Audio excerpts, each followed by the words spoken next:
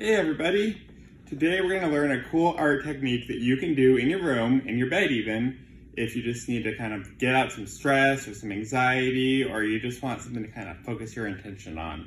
And the thing we're going to do today is learn how to do a mandala. You might have heard this term from an adult coloring book or another art channel. And mandalas are used a lot in the art world, and a lot of people get these really ornate, beautiful mandalas that are like flowers or Celtic designs. It doesn't need to be that complicated, so do not be intimidated by the things you've seen.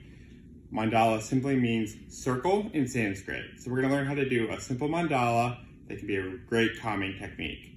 First thing you need to do, draw a circle. If you're like me, you can't do it on your own, you want something to trace. Luckily, there's a lot of circles here at the hospital.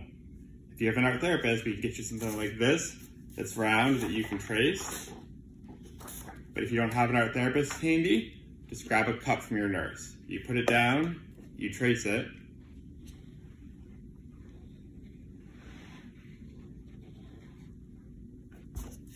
You have your starting place. From here, you can pretty much do whatever you want, which is my favorite thing about the mandala. You can make one that's really symmetrical, you can make one that's just scribbles. Pick your art material. Today I'm going to use these pastels. And then you just want to pick where you're going to start. I usually decide if I want to start at the edge or in the center. And I kind of work my way either in or out. Today I think I'm going to start in the center.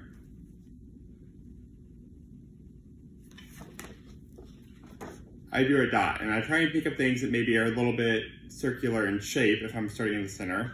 It could be a flower design.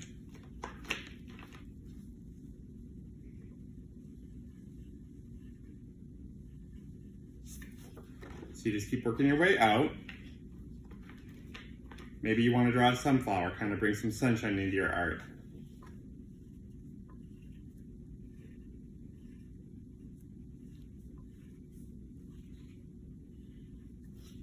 Take your time, just do it one little bit at a time. And again, don't really worry about if you don't have an idea at first. Just think about where you maybe want to work, how you want to go, where your design is going to take you. If you really feel stuck and you don't know what to do, one of my favorite things to do is what I call a scribble mandala. For that, it's sometimes good to have a bigger shape. And you just sort of do scribble designs. You can try and stay in the lines, or if you're feeling daring, you can go completely outside the nice little frame that you've drawn. Again, there's no right or wrong way to do it. What's great about this circle shape is it does give us a frame if we need to kind of feel like we have a space to draw in. It also kind of helps us focus our attention. And that's what's good about circles, is they have a center and they have a focus. So it's a good thing to kind of explore and have fun with, and there's no right or wrong way to do it. However you choose to do it is the right way for you. Enjoy, and I can't wait to see what you do.